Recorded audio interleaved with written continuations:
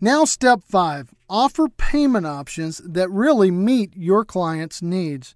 After you've completed the application and you know what coverage the client can apply for, then calculate the premium rates using our premium rate calculator at www.ratecal.com, or you can use the premium rate cards that are provided to you by the insurance company.